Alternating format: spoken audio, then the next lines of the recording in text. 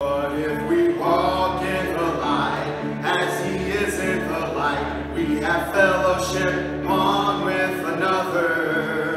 And the blood of Jesus Christ, his Son, cleanseth us from all sin. If we walk in the light, Jesus, oh, how I love Jesus. Oh, how I love Jesus, because he first loved me. It tells me of a Savior's love who died to set me free. It tells me of his precious blood, the sinner's perfectly. Oh, how I love Jesus.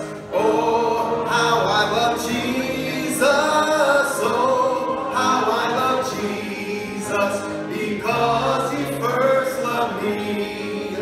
It tells of one whose loving heart can feel my deepest woe, who in any sorrow bears a part that none can bear below.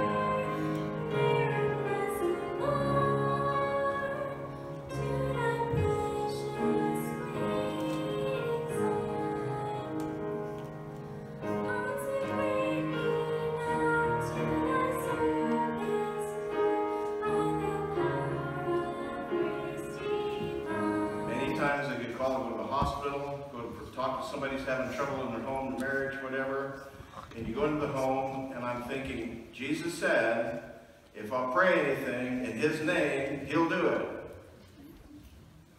And I talk to people, I read the scriptures, I talk to people, I encourage and counsel them, and I exhort them, and I beg with them. I had a man that used to take me out witnessing. I called him Caleb. He was 85 years old, and he'd go witnessing with me, and he would get on his knees and plead with people with tears coming down his cheeks. Even when my friend Caleb and I, that's what I call him, Mr. Simmons and I would go out witnessing, even when he prayed, and he just so full of the Spirit, even when he prayed in Jesus' name to set somebody free from an addiction or a relationship where there's a lot of anger management problems or there's a lot of mismanagement of finance or what, he and I both could not agree together and pray in Jesus' name, and automatically the people just stopped doing it. Or they started acting right. So then I began wondering, well, is there something the matter with me? Because I knew there was nothing the matter with Mr. Simmons, the guy I called Caleb. He was like, he and his wife were so godly people, you know, just serving the Lord all the time. I wish he was still with us. I'd love him to come talk to young people, he and his wife. She'd get on with their house dress on, if y'all know what I mean. She had a house dress, apron, high heels, and her broom. And she'd talk to young people, and she'd let them know which way the cornrows are supposed to go here, you know. And she's like, she just simply laid it out. But even God-fearing people cannot just say anything in Jesus' name, and Jesus is going to do it. You can't ask for crazy things, and God's going to do that. So, what does it mean? Is when Jesus says, if you ask anything, does he mean anything? Or is it in the name that's important? And what in the world does that mean? I want to tell you, this is really important to understand it, because I want every brother and sister to know what this means. I want us to be praying. I want us to be praying right, and I want us to have faith in God that when we ask for God's will to be done, he's going to do it, and we're going to see it happen. This, I think, are some of the most difficult in the Bible to understand because of my experience, an observation that I cannot just say whatever, and that's going to happen. It just doesn't happen. But other times, I know that God has answered my prayers when I pray, in the name of Jesus Christ, and I pray, and God has done amazing things. Amen. That's right. So what does he mean? Is he talking about miracles, or what did he mean when he said greater things? I don't know about you, Pastor Kirk, but I think about greater things and I think, wait a minute. You got the wrong guy. It's like, he's Jesus. How in the world do I think that I'm going to do a greater thing than Jesus? That does not make sense to me.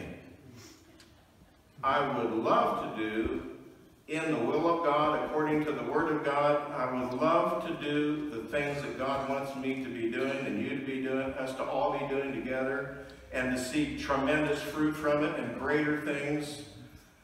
I mean, if he broke bread and prayed over it and fed 3,000 or 5,000 men at a time, I'd like to do 30,000 or 50,000 at a time. I'd like to fill the LA Coliseum with people and have them come to Christ and be saved and become disciples.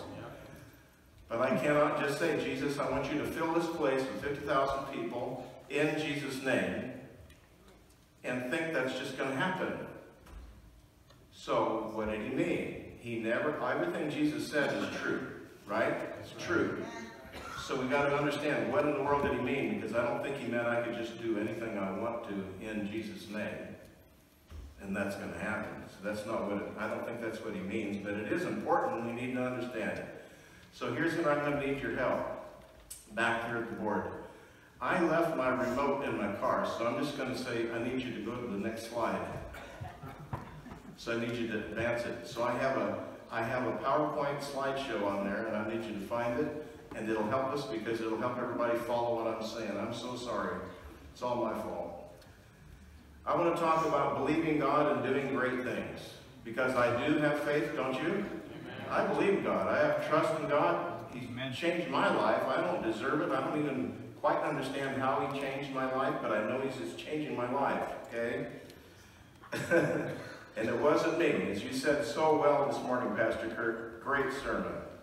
You talking about self-help books at the airport. When I was traveling in business, I saw all those same kind of books. And I even bought a few of them. I thought, well, I'll give it a whirl. And I decided just to take my Bible. And so most of the time on the airplane, I just read my Bible. It's like, and I had more witness opportunities reading my Bible than any self-help book. You want a tip? This isn't in my notes. Here's a tip. Be reading your Bible anywhere in public. You don't have to say anything.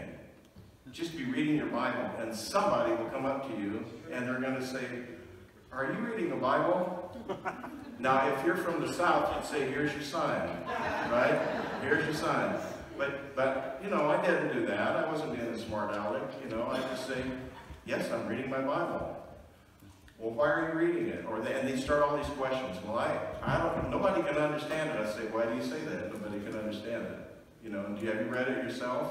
Oh yeah, I read it from cover to cover. I say, well, what do you think about that book, Jobs?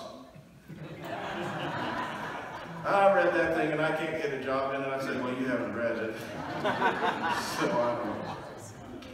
That's too bad. That's just sick. It's driving me crazy. People are fun, aren't they? It's fun. Anyway, would you go to the next slide? It says, I have 3 points, main points in this. Yeah. God answers, thank you so much. You are awesome. They're the best people. Would you thank them? They're the best people. They do the soundboard, they do the media, doing good. Thank you so much. Appreciate it. And when you're not there, Nathan can do it, and boy, he can do it too. And that other lady, when she's here, we've got good people to help us. So I'm thankful. Anyway, God answers prayer offered in faith. It says, verily, verily. That means truly, truly. Verily, it's a fact. I say unto you, he that believeth on me, the works that I do shall he do also. Now that's hard. Think about it. Can you say, Lazarus, come forth? He says, the works I do shall he do also. It's the word of God. And greater works, wait a minute. Greater works than these shall he do, because I go unto my Father. So, condition. First condition, faith. It says, he that believeth on me. He didn't say just anybody. He said you have to have faith, believe it. And it's a condition that has to be met in order for God to listen. If you don't believe in him and trust him, why in the world is he going to answer your prayer request? You know, if you believe in him and you trust him and you want to follow him, say, Jesus, help me, I'm kind of dumb, you know.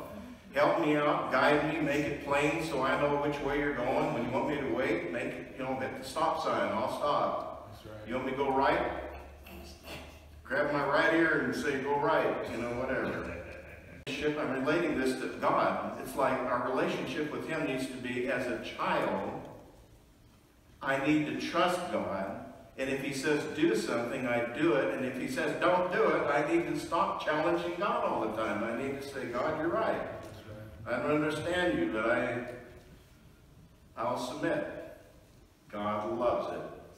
You come to him like a little child and you say, I believe in you and I'll obey you. You just please make it plain. Make it real plain to me because I'm kind of dumb. So it's like, you make it plain to me and that's what I'm doing. Or that's what I'm not doing. Whatever you say, that's what I'm doing.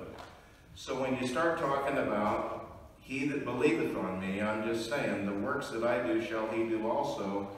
You cannot do what Jesus does unless you first have a relationship with him and you believe on him and trust him so much that you're willing to obey and do whatever he told you to do or not do the things that the Bible warns you not to do. If you do that, it's like your whole life is so much easier, I'm telling you. And you'll prosper in everything you do. I'm just telling you, if you listen to the Word of God, he'll guide you. And the next slide says, Jesus is declaring to us that we're going to be able to do greater works than those which he did. I don't think he means I can do better than him. I don't have more power than him. That's not what he means. But when Jesus was on the earth, you realize that for the first time in eternity, God, omniscient God, knowing everything, and omnipresent God had to be in one place at one time. He was in the body of a man. We don't quite understand how humbling that is to go from being on the throne to being able to go back in history, forward in history, be everywhere at once, hear everybody's prayer at once. Now I'm in one place at one time, and it's in a stable. Shock. We have jet lag when we travel. I cannot imagine what it's like to go from heaven to boom, you're in the stable and now you're in a baby's body and you can't be anywhere else but right there. You didn't know how to walk yet. That's humble. That's Jesus. He's amazing. He's always God, but he limited himself when he was in a body to be in one place, which means he could only be in one place to do things at one place at one time.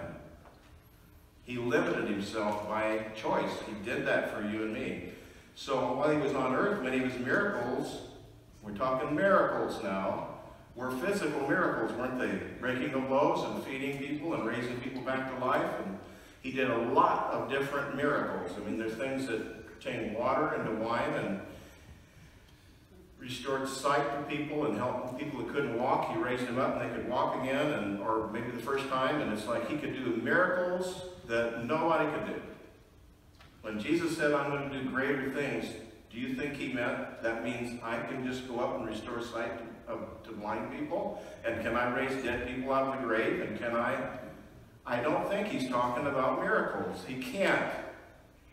Because the Word of God is true, perfectly true, everywhere. So what in the world did he mean? He said, you're going to do greater works. Well, what does that mean? Well, go to the next slide. When you believe in Jesus, we can do, and we will do, greater works than he did. So what's the difference between a miracle and a work? There's got to be a difference, because if he's talking miracles, I should be able to just, Pastor Kirk and I should just have people lined up here, right? Boom! I can think of some people I'm like, boom!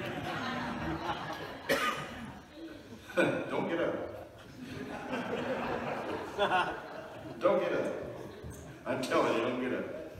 If I did it once, I can do it again. That's what I call a greater work.